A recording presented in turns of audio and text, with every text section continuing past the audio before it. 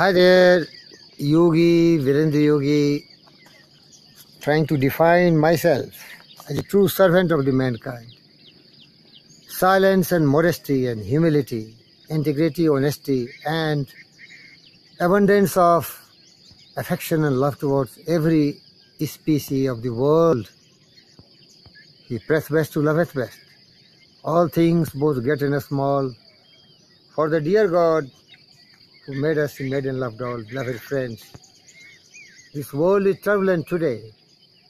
Terrorism, hatred, jealousy, cynicism, anger and greed has really uprooted the entire beauty of the mind and soul of the billions of people all around us. There are few select who are really wise, who are really following the path of truth, justice, peace, love and non-violence.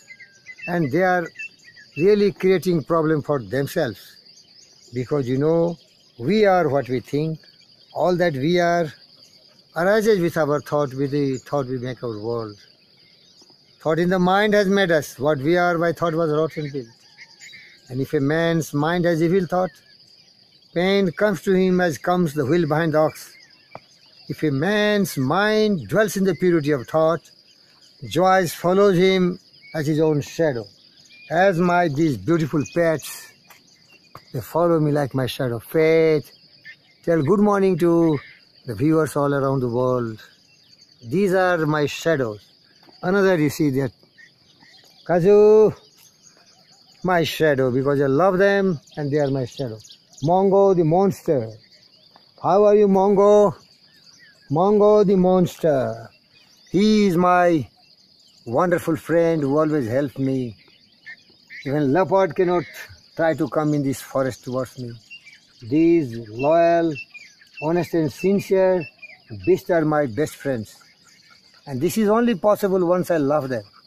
So dear friends, there is a lot of lessons we can learn from everyone. Everyone. If you want to create a beautiful world around you, love everyone, respect everyone. But the first and foremost task is love yourself. Give yourself a great gift to yourself. That gift is a sound physical health, a positive mental attitude, harmonious relations with entire humanity and entire universe. Your mind is free from worries, anxieties, fret, depression, stress, strain and all these nonsense which is called negative mental attitude. You are open-minded. You are engaged in a level of love. You have tremendous belief and faith in yourself. You have complete self-discipline, self-control and balanced mind. You have always a definite purpose in your life. You are making alliance with the best brains with tremendous capacity of applied faith, willing to go extra mile and attain all the great qualities which is required in a great human being. And then yours is the earth and everything that's in it, and which is more, you will be a great man, my friend. And that is only possible if you follow certain trends in life. I, being a yoga student, I want to share with you the yoga techniques which can really control your mind by meditation.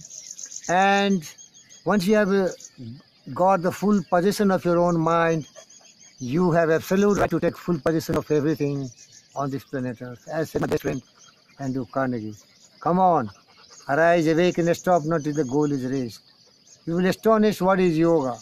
Yoga is basically doing a lot of postures so that your body is very strong, flexible and supple, and you have a very sound system which is operating in your body, respiratory system, nervous system, circulatory system, digestive system, reproductive system, excretory systems, skeletal systems. Every system is in perfect harmony.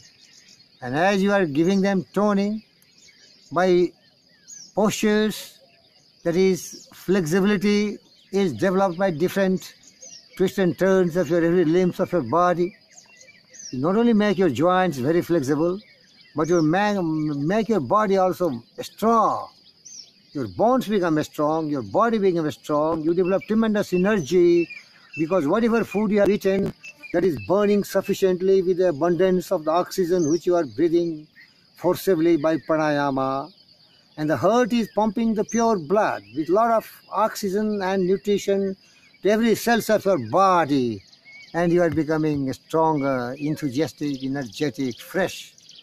Not only that, if you have learned the way of yoga, you will never do evils, and you have not done anything wrong, you will never be punished for that, because the law of universe is always operating. No deviants can be happy, and no follower can suffer any time. That is called law of absolute cause and effect, law of karma, law of compensation, laws of sowing and reaping.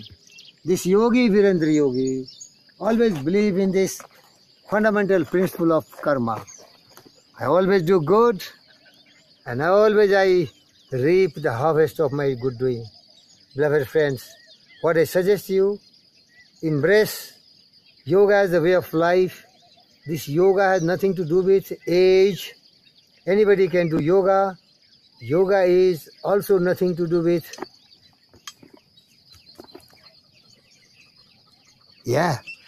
yoga is also nothing to do with caste, creed, race, religion, anything else. Yoga is for everyone, for all of us. And there are different ways of doing yoga, different postures. But one of the most important is salutation of the sun. Early in the morning, with empty stomach, in the beautiful nature as I am here. Sorry, excuse me, my friend. So that is a beautiful place. So embrace yoga. Your whole system become perfect. Your mind become absolutely in your control. What more better than that? Because mind is an intricate and accurate machine if you have taken full possession. You have empowered yourself to take full possession of the world. Health, wealth, name, fame, peace, prosperity, joy will be kissing your feet. May God bless you. Embrace yoga. And it is very simple. You have to do regularly, in the empty stomach, in the beautiful environment. And when you are doing yoga, your mind and body need to be connected together. Whatever you are doing, your mind should know what the body is doing. Because mind is really the master of all the limbs of your body. And your intelligence and wisdom is really commanding your mind and body. So if you exactly have become intelligent and learned wisdom from all the great sages, your mind will cooperate with you.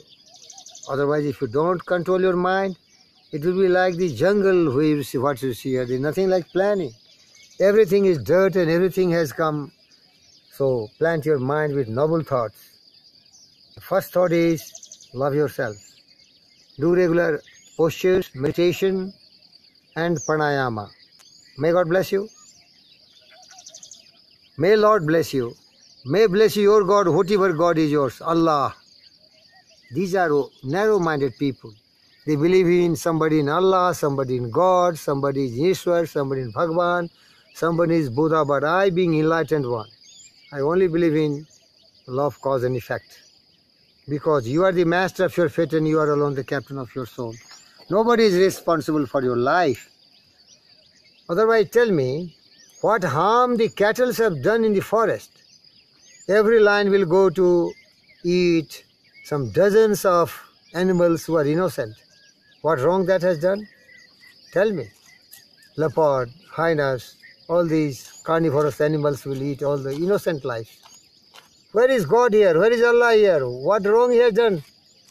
That is natural law, survival of the fittest.